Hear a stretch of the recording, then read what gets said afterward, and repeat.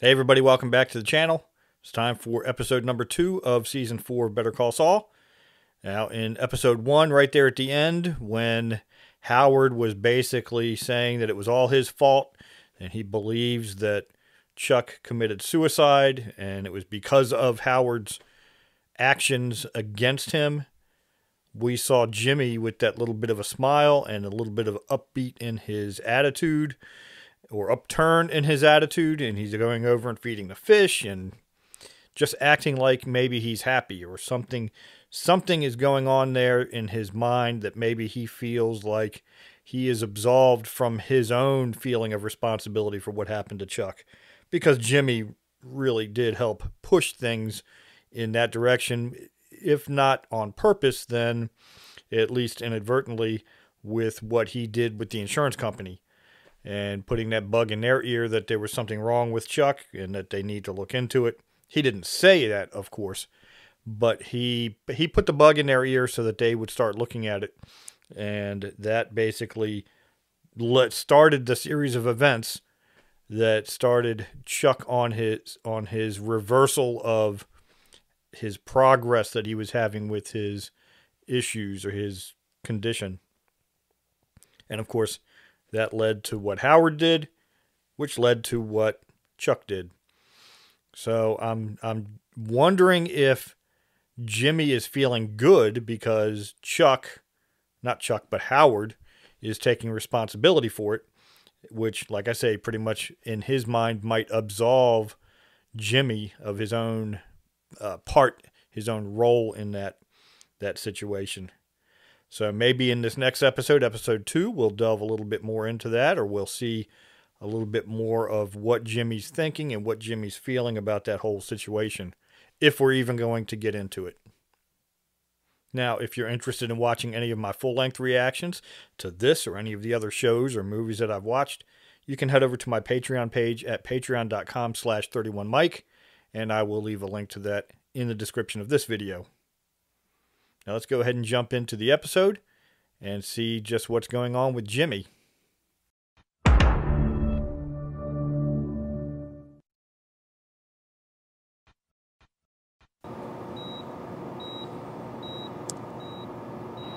Now, who is this with the EKG? Is Jimmy in the hospital? It's not in black and white, so we're not back in the future. Oh, wait a minute. This is going to be Hector. Yeah. This is being done in the dark, so this seems like this must be a little bit of a clandestine checkup on him by the cartel. He's no longer in a coma, but he's unresponsive. That's unacceptable. Gustavo, he's getting very good care here. There's very little even the best hospitals could do. Might it be different if he was in the care of someplace like Johns Hopkins, perhaps? But in the end, I can think of no better judgment on this man. Yeah, but Gus doesn't want that right now, at least. Isn't this what he deserves? I decide what he deserves. Gus would have been better off if things had gone differently here.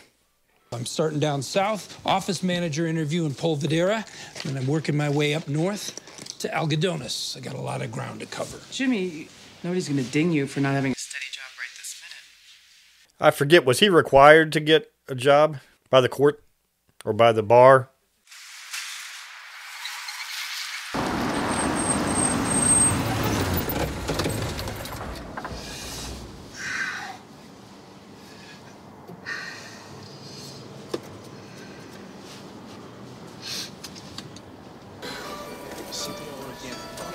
You see there, that's Alma, and on the left is Ollie, Mr. Neff's aunt and uncle. They started this company almost 50 years ago. That's a thermofax. It needed a specially coated paper to get an image off one of those babies. That's right. Jimmy knows about copiers. I worked in a mailroom, so I talked to a lot of repairmen, a lot. This one was a real big seller for Neff. Really put us on the map. That's a 6500. color copier. It's a war horse. I mean, He you ever knows see the his guts stuff. of this beast? It takes 15 seconds to get a printout. I Worked with one back in Chicago. Hummels. Yes. Those were Alma's. She loved collecting the little things. God rest her soul. Yeah, I knew a lady. Same way. Touring the wall of crap, I see. Over at I need to Sandpiper, drag that the old stuff lady to the at dumpster. Just I don't remember her name. Had a chance to motivate myself. Mr. Neff, this is James McGill. Oh, just Jimmy's fine. Jimmy, pleasure. Come on down. Have a seat. Look, I know you're looking for somebody with sales experience, and I don't have any. Yeah. Except Being a lawyer. Being a lawyer is a salesman. Look, being a lawyer, my job was sales. I was selling to judges, I was selling to juries. Sometimes I was selling to clients to take the best deal from a series of bad options, but every hour of every day, I was convincing, persuading, I was selling. He's selling right now. Selling himself. Well, thank you for coming down. Yeah, absolutely, anytime. Yeah, we're gonna put our heads together, have a decision in, say, about a week or so. We'll let you know then. Thank you very much.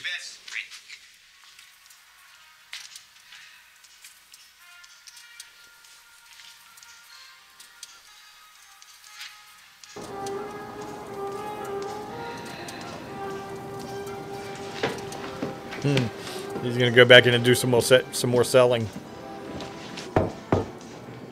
The time you spend looking for someone is time I could be out there working for you. And sure, there are salesmen out there with way more experience than me. None of them will have the connection to your machines that I do. None. See, he's being a salesman right now. I was down on my hands and knees with my tie over my shoulder and ink-stained hands and a line of assistants out the door, and they're all worried that they're going to lose their job if they don't get their document in the next 5 minutes. I know better than anyone that the copier, it's the beating heart of any business. He's going to sell them. Ka-chunk, ka-chunk, ka-chunk. That is a healthy business. Ka-chunk, ka-chunk, ka-chunk. That is a successful business. And that's what we're selling. Yep, they're sold. Just 1 minute. Nah, they're sold. See that look on his face? He knows. Welcome to the team. really? Damn right. Congrats. We'll get you set up with Audrey in HR, fill out your paperwork, and hopefully you'll be all set by the end of the day. So just like that, huh? I just come in and do that little song and dance, and I'm in. Yeah, right. That's right. That little song and dance. Are you out of your mind? Oh, now he's going to sabotage You it. don't know me. You guys are like a couple of cats. I come in, wave a shiny object around. You're like, I want that. Yeah, he's No due sabotaging it now. diligence, no background check. I could be a serial killer. I could be a guy who pees in your coffee pot. I could be both. Suckers. I feel sorry for you. Okay, that was not what I expected. Maybe he just wanted to see if he could sell them. Maybe he doesn't really want a job. He just has to look like he's trying to get a job. Hello. I'm wondering, are you still interviewing for the sales associate position? Great. I mean, I could be there in 20 minutes. Kind of think that's what it is. He has to do a job search, but he James doesn't McGill. want jobs. Of course, if that was the case, why was he trying so hard? Like I say, maybe just the exercise of seeing if he could sell them.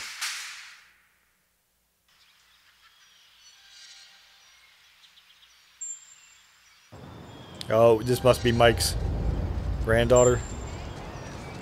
Papa, Yeah. look how high I can go.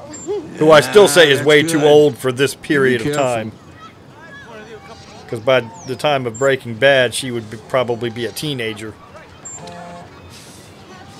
Yeah, I can be there. You let her know. Yeah. All right, baby. Time to get you back to your mama.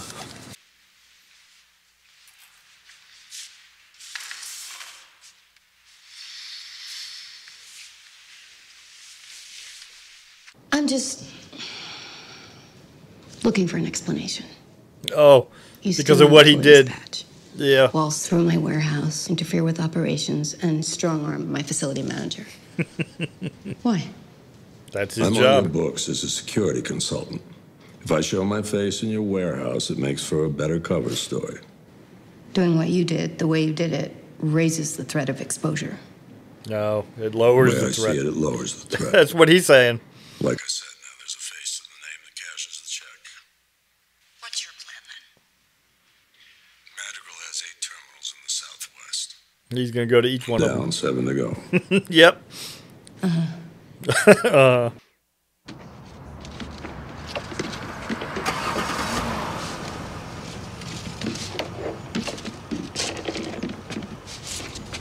Gus.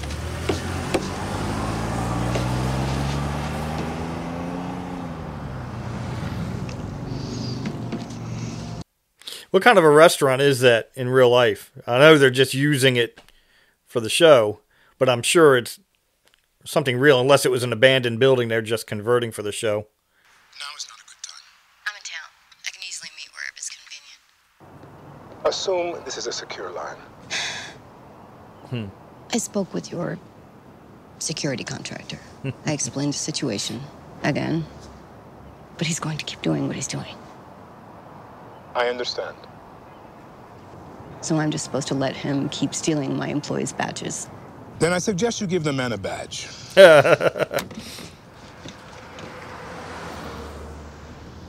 Gus is on board with whatever Mike wants to do.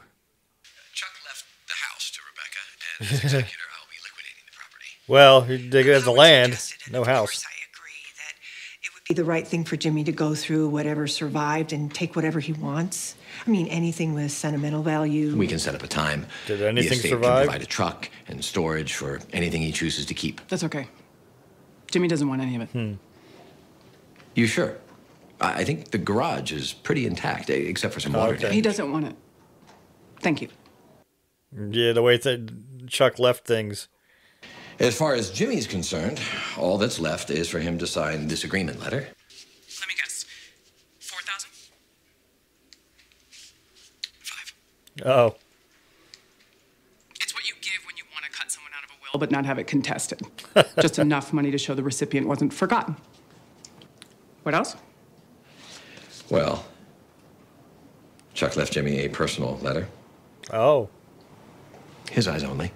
Some final words. Howard, thank you for everything that you've done. I know it's been difficult. It's hard on all of us.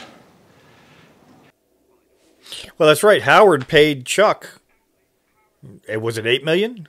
2 million? I don't remember how many millions, but I guess Rebecca's getting that. It was very nice seeing you, Rebecca. You too. Kim? I just, had to know, what were you thinking? About? Yeah, about what? What were you thinking when you came to Jimmy on the day of his brother's funeral and laid that shit on him? Oh, okay. That Chuck killed himself? What's wrong with you? I thought I owed it to Jimmy to tell him. Did you owe it to Rebecca? You tell her your theory? That Chuck intentionally set himself on fire? I guess you just saved that one for Jimmy. Kim. I didn't do it to hurt Jimmy. No, you did it to make yourself feel better. That's not what I was trying to do. To make yourself feel better by unloading your guilt. Who cares what it does to Jimmy, right? As long as Howard Hamlin is okay. Kim, I don't think that's fair. Fair? Hey, let's let Jimmy dig around the fire-damaged wreck where his brother died screaming. And then let's let him pick up a keepsake or two. That is so fair. It is just, oh, what's this too, huh, Howard? What's in this? One last screw, you little brother from beyond the grave? Am I really supposed to do this to him?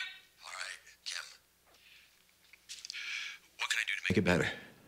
Nothing. Nothing, yeah, there's nothing he can do. There is nothing you can do. Just stay away. Wow. That was a great performance that she just put in there.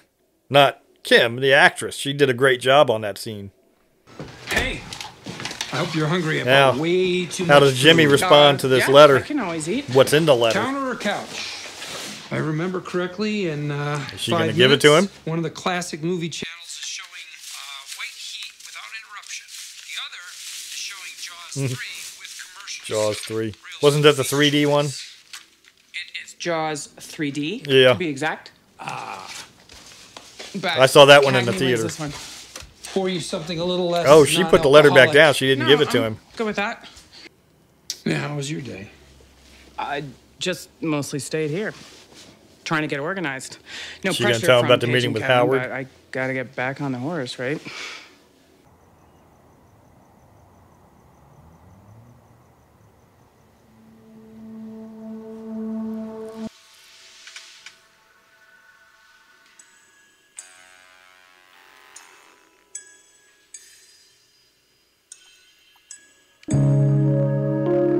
Oh, he's looking up those little figurines.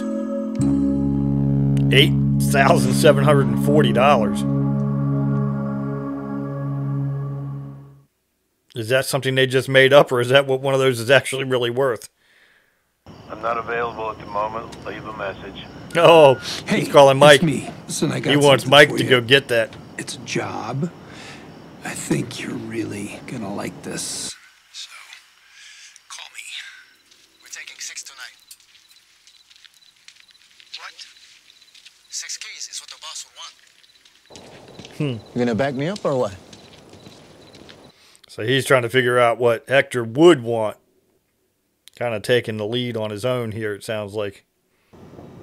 Where's the rest? I only see 5. It's a one-time only. Not the way we see it. That's the way it is. Salamancas get 6. We're not leaving without 6. I'm giving the orders. Yeah, so he's taking charge.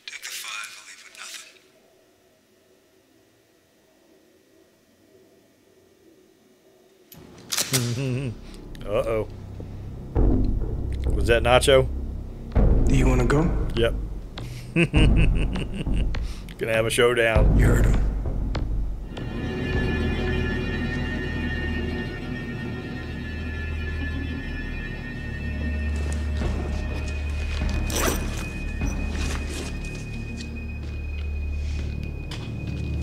Oh, they caved. That's what I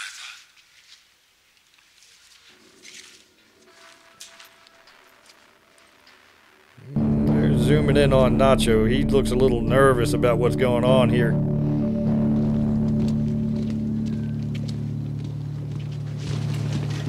That's how you do it. We had them pissing their pants. Uh-oh. Oh, oh. Well, that's it for him.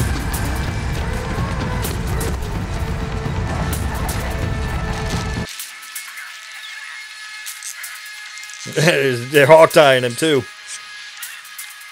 Yeah, and there ain't nothing Nacho can do about it.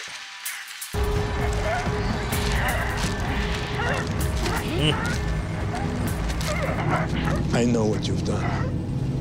The Salamancas, they do not. Yeah. Do you understand what I'm saying? Gus has it over him.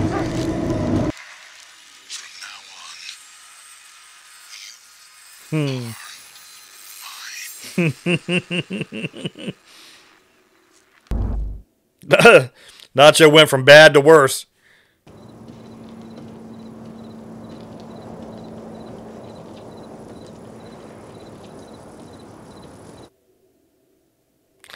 Wow. Yeah, Nacho just went from bad to worse, I think. From Hector to Gus.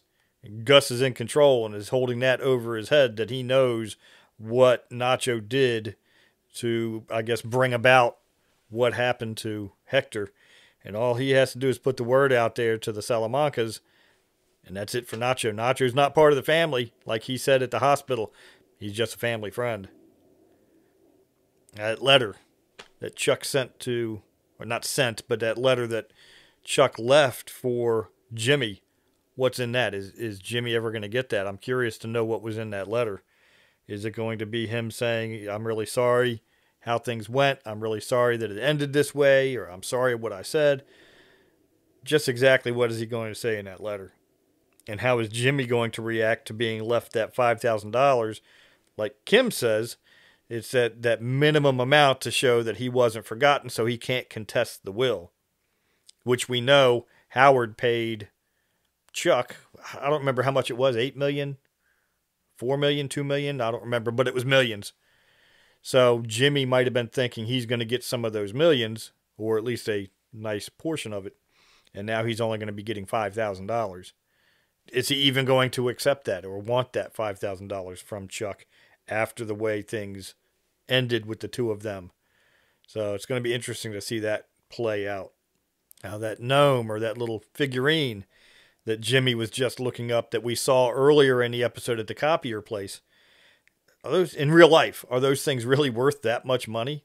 I know there were some gnomes that I think they were painted with radioactive paint or something along those lines back in the 50s maybe. And those are supposed to be worth a lot of money if they don't kill you. I don't know if they're dangerous to your health or not, but I have seen other things about those that they're supposed to be worth a whole lot of money. Maybe this is along the same lines. But he called Mike, and I'm assuming he wants Mike to go get that, and then they'll split the proceeds. So it's going to be interesting to see how some of these things are going to play out in the upcoming episodes. Now, if you enjoyed this video, please give it a thumbs up. And if you have any thoughts about this episode, please leave some comments down below. And if you're not already a subscriber to my channel, please go ahead and subscribe. And be sure to hit the notification bell so that you'll be notified when I upload each new episode. Thanks for watching. I'll see you on episode 3.